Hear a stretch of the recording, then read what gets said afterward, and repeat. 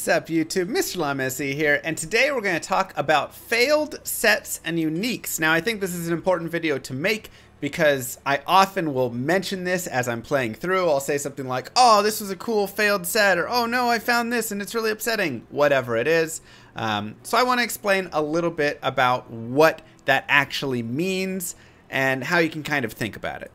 So the important thing to think about first when you're finding items in the game is how you're finding the item, right? So the item is rolling, and the first thing that happens is it chooses from the treasure class, which will pick the base type. So it'll be bone knife, shako, burnt wand, mage plate, chain gloves, whatever it is, right? So not every monster can drop every single base. For instance, an unearthed wand or an archon staff or something like that is going to be a higher treasure class, and so we can even bring this up.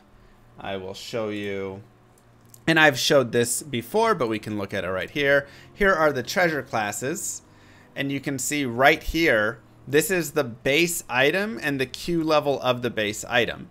So the Q level for these items in the TC 87 are Q level 85.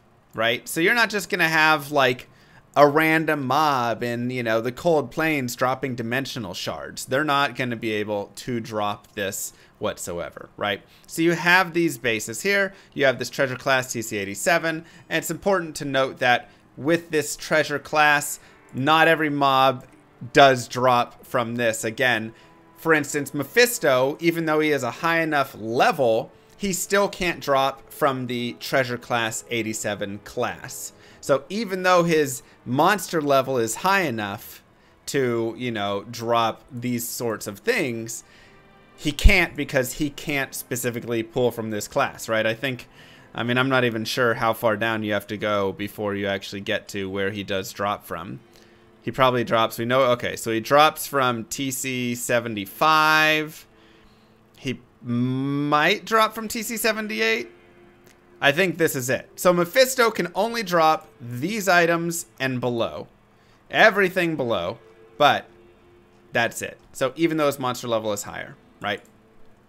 So anyways, that's just how the item stuff works, right? Goes through, picks the bases, all of that stuff. And then again, you have this idea over here. This is the Q level of the unique item. So for instance, Mang Song's lesson is Q level 86. And so if I'm in an area level 85, like the pits, and I kill a regular monster that drops an Archon staff, because they can drop that in the pits, but they're only level 85, they cannot drop Mang Song's lesson, because it's Q level 86. And you'll notice there's not a lot of items that can't be dropped like that, right? So COA is 86, 87 for Tyrael's Might, 86 for Mang Song's there, and then you're gonna have maybe a couple more. Arachnid Mesh is a high one. Tomb Reaver's 86, but you can see a lot of these can be dropped by those monsters, right? So even a regular monster in the pits could, but again, not every monster could drop Mang Song's lesson. So anyways, now that we've talked about that a little bit, let's talk again about the rolling. So first it will pick whatever base it is. And then once it picks the base, it says bone knife. Then it will roll for the rarity of the bone knife. So it'll say, is this a unique? And it'll roll the dice. No? Okay. Is this a set? Roll the dice. No. Is this a rare? Roll the dice. No. Is it a magic? And it'll just keep working its way down until it eventually says, is this blank? Yes. And then it sticks it as that.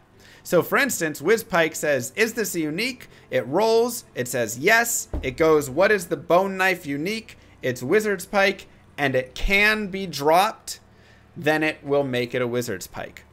But what happens in those cases of, for instance, the Mang Song's lesson, right? Where the mob can drop an Archon staff, but it's monster level 85. The mob drops it, it says, is it an Archon staff?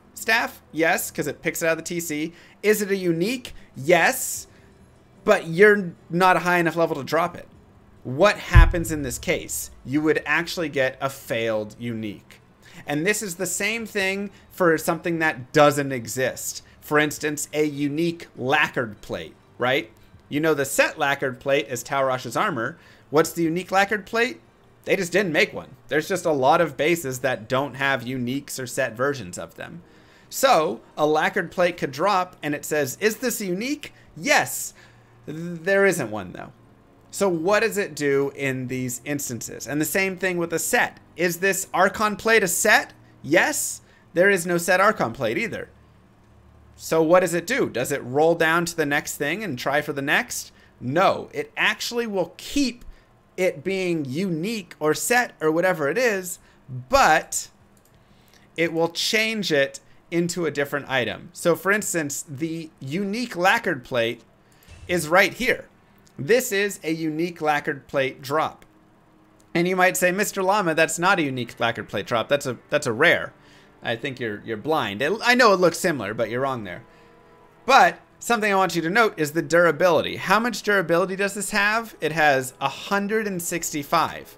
How much durability does a lacquered plate actually have? 55.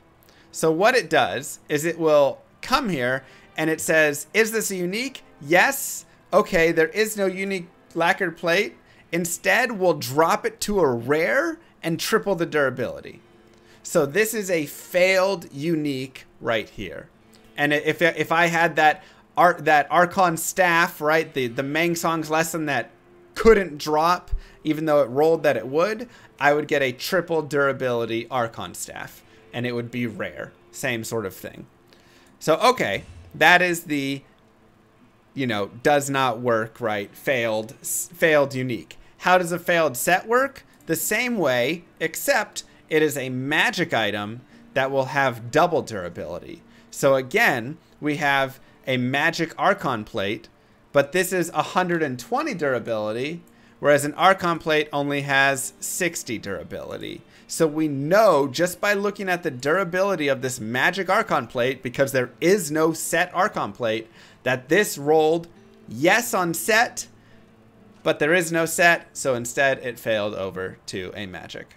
So that is all. That is simply what it means and how you can tell if you have a failed set or a failed unique.